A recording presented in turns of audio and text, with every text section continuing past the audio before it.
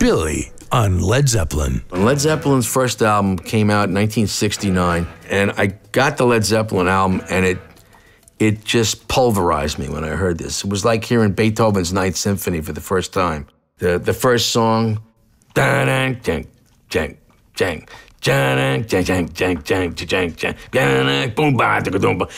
the days of my youth, I was told what it means to be in a boom boom da ba boom ba ba ba ba. John Bonham, great drummer.